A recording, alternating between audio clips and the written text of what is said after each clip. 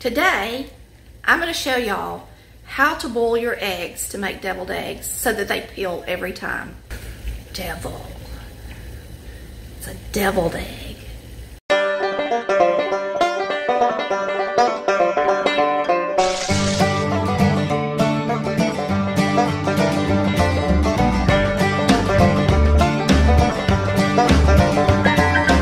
Hey y'all, it's Tammy with Collard Valley Cooks, and today I'm going to show you how to boil an egg, an easy peel egg, and make some good old deviled eggs. There's so many tricks to the trade, so many videos, so many people have all these different ways to do it, but I promise you, if you do it this way, you won't be disappointed. You're going to start with boiling water. Does your eggs have to be at room temperature? No, they don't have to be. You're going to put them down in the water with a spoon gently. I'm going to show you how to do 6 eggs at a time because that's what my recipe calls for. Now, these eggs have been out at room temperature for about an hour. So it does help just to sit them out for about an hour, but they don't have to be completely room temperature. And if you buy good eggs with good shells, the kind that you can't see through, you can put them in there right out of the refrigerator. It's not going to hurt them. Now you're going to place your eggs in your boiling water, and you're not going to set your timer until the water begins to boil all over again. So you need to wait on it. Don't just throw those in there, set the timer, or your yolk won't get done. This recipe is in our Volume 1 cookbook under appetizers and salads.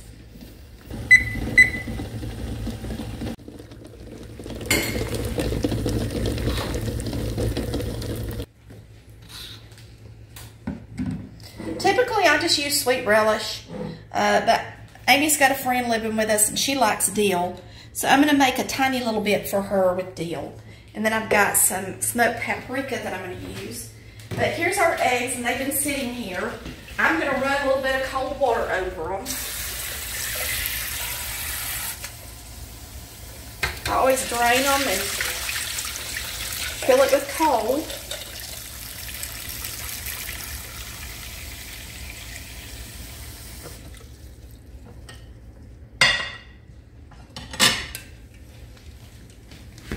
And we're just going to crack them and peel them. I'm going to put the yellow in here because I'm going to mix my yellow up in here, and then we'll put the egg on this side. But now my recipe is for, my mama always used sweet pickles. And if your family likes more of a, you know, not a sweet flavor, then use dill pickles. Some people even rev it up and use jalapenos. You use what you like. But this is how we grew up eating them. Down here in northwest Georgia.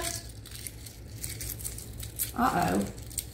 I'm talking and messed that one up.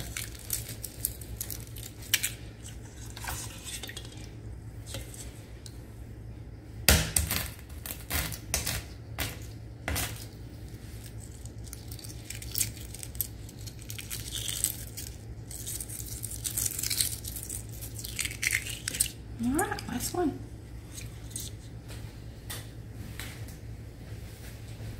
I like to take a serrated knife to slice them open just because it puts a tiny bit of a look on the egg white. But you can see how pretty they look. It just makes a few ripples on it, and I think it's pretty. So you're just going to pop out the yolk. Now, if you let your eggs sit there too long, they're going to start turning dark around the outside. And I had went in there to answer the phone, so they sat here about 10 minutes instead of 5 minutes, okay? So you got to be careful doing that.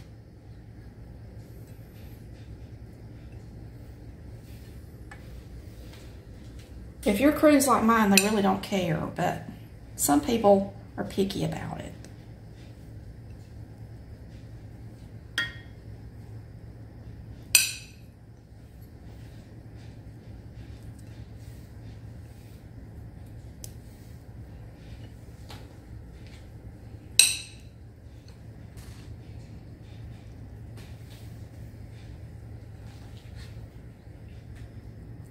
And if you're making them special for somebody, you can actually dip them back in the water and clean off the edges to make them really pretty if you want to. If you get egg on them. Yolk. Okay. All right, let me show you what I put in mine. I put in a couple of tablespoons of mayonnaise. We use blue plate. Mama always did. That's what I use. I put in a 1/4 teaspoon of pepper. You don't have to put in salt because the mayonnaise is already salty. I like to put in about a 1/2 teaspoon of mustard. And then I just take a knife, not a knife, Lord have mercy, a nice fork, and I smash it. And now I don't use my blending fork for this one because I want them to be smashed in small pieces, more blended. Okay, so smash every one of them. I like to use pie plates for a lot of stuff. Just smash all the yolks, it's fine. And then we're going to start mixing it together.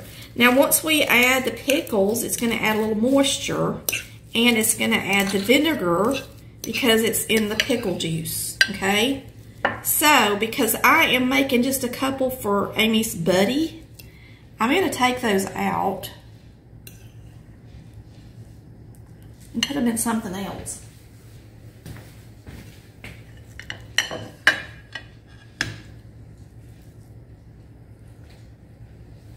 And now I'll go ahead and add our pickles.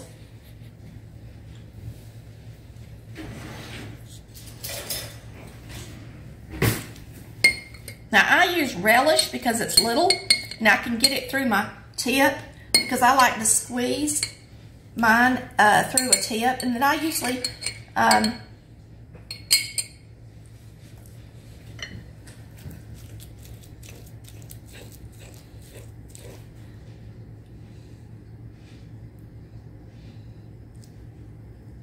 you can add a dash of sugar to them.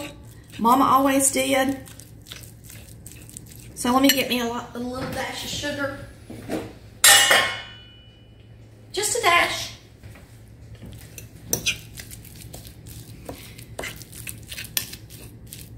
See, once you add that pickle juice in there, then they start getting soft and creamier.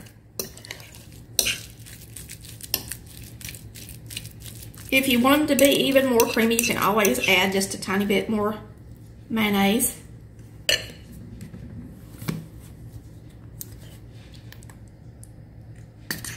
You can just kind of add it a little bit extra if you need to, because everybody's eggs are a little different. The yolks are a little bit different. Sometimes you get more yolk and sometimes you don't. So remember that when you're cooking. Just because I say 2 tablespoons don't mean you can't add just a hint more, okay? Now, let's mix up acacias over here with a little bit of dill.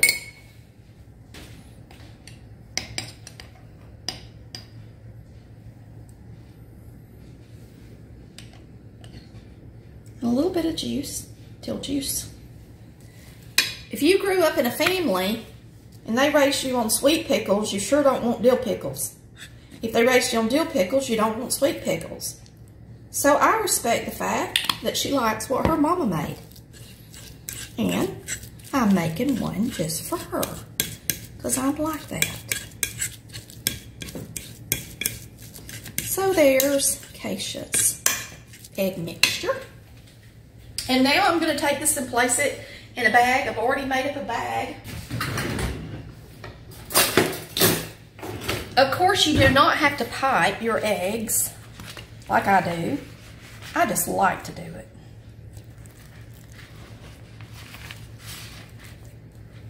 If you don't want to pipe them, just put it in there with a spoon.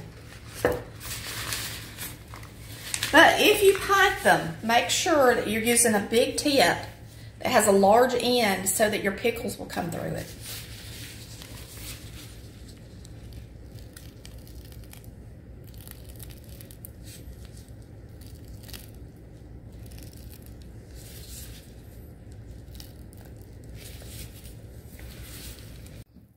All right, this is Keisha's.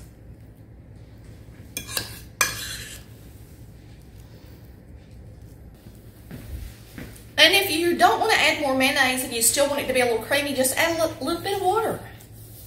It'll make it creamy. All right, so we're going to sprinkle these with some smoked paprika. Mama never used to smoke, but me and Chris discovered it because a friend sent us some, and we love it. Yummy. Quick and easy to peel eggs, deviled eggs, Mama's way, with a little touch from Tammy and Chris. I hope you've enjoyed watching it.